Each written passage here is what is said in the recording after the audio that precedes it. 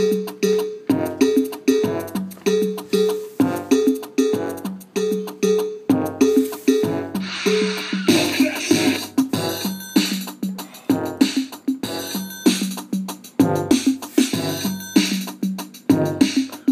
Man with Hands Productions Land. It's time for Talking Shit.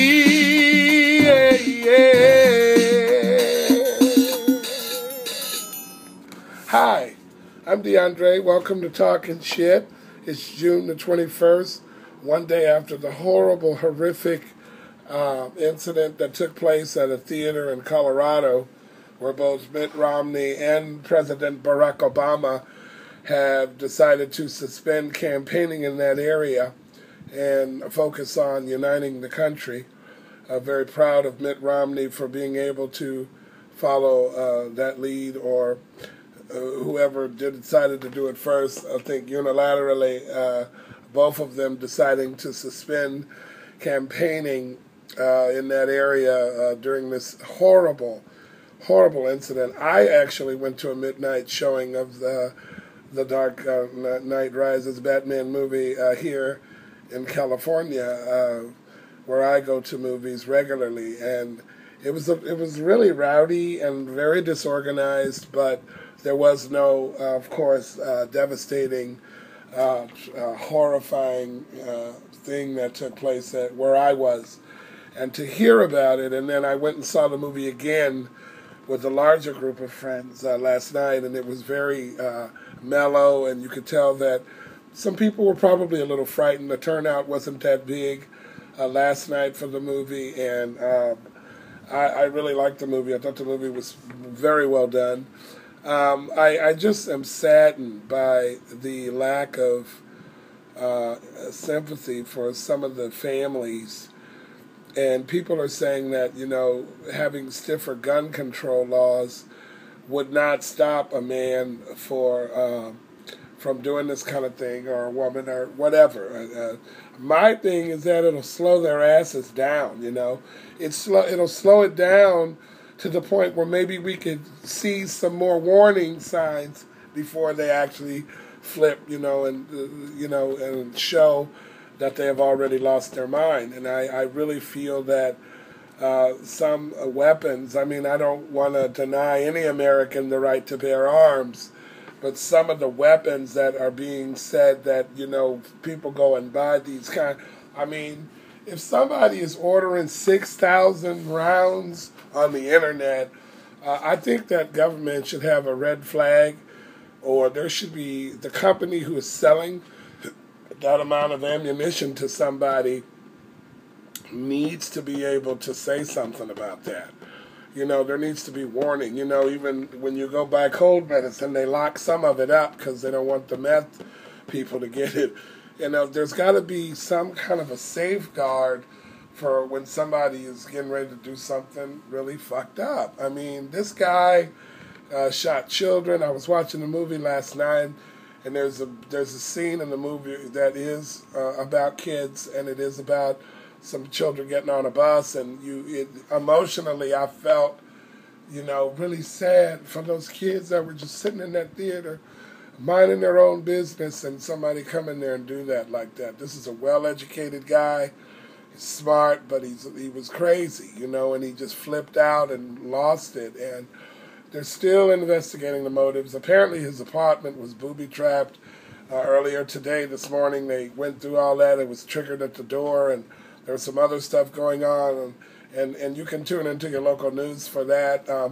My whole take on this is more watch tactic, more scrutiny on selling these guns and selling ammunition, particularly semi-automatic weapons. I don't know what part of the deer you're going to eat after you annihilate them with the semi-automatic weapon. And just the constant, every 3 to 4 months there's just another massacre, another man, another person has lost their mind and is killing other people wherever he, can do it. And I just want to ask that everybody sort of reach into themselves and just sort of be, spiritual and be mindful of those families and the innocent children, and just, some kind of a silence. Here I'm talking shit. I'm about to do a minute of silence for those people, and a moment of silence, 1 minute of silence on this podcast right now, to just acknowledge the pain and the hurt that these families,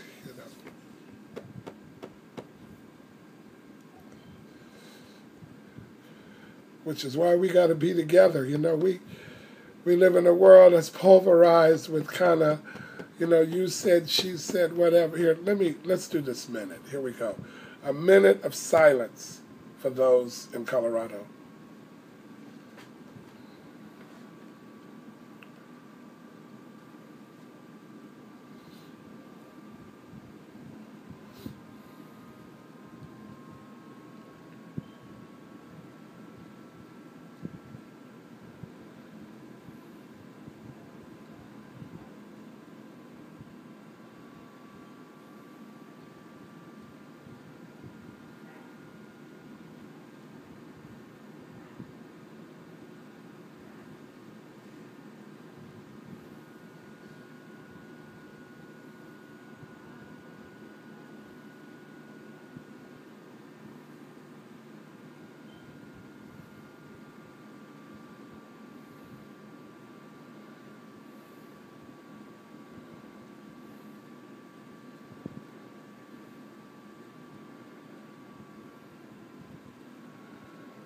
And there you have it, a minute of silence. 1 minute we just gave as I'm talking shit here for the families and the love that is needed for those families in Colorado in that incident that took place where a gunman went in with the regular crowd, propped the emergency door open, and then went back out to the vehicle and came through. I mean, he had to be back there. I'm surprised there's no cameras back there, because he came in with the regular group. I don't know if he was dressed in his gas mask and all of that when he came in with all the regular people to prop the door open. So security failed there. And just, usually the emergency door sets off an alarm.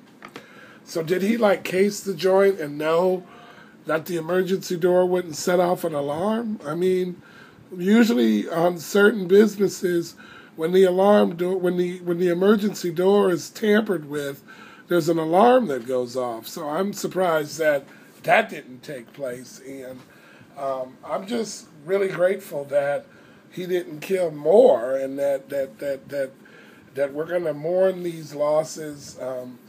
There's got to be I'm sure there was a candlelight vigil, and I'm just going to keep those families in prayer.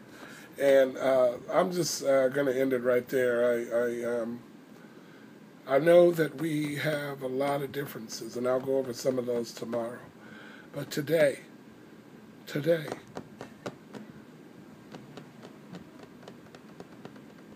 we are our brother's keeper. We really are. We really are. I want to sing something. Oh, beautiful for spacious skies, for amber waves of green, for purple mountains, majesty, above the fruited plain. America, America, God shed his grace on thee, and crown thy good with brotherhood, from sea to shining sea. And I'm going to end it right there. Yeah. I'll tell you what, brighter days are coming, and you know what that means. It's always time to talk that shit. I'm DeAndre Moore, this is a Black Man Enhanced Production Plan. Make sure you're praying. Make sure you're staying around. We got some more stuff coming for you.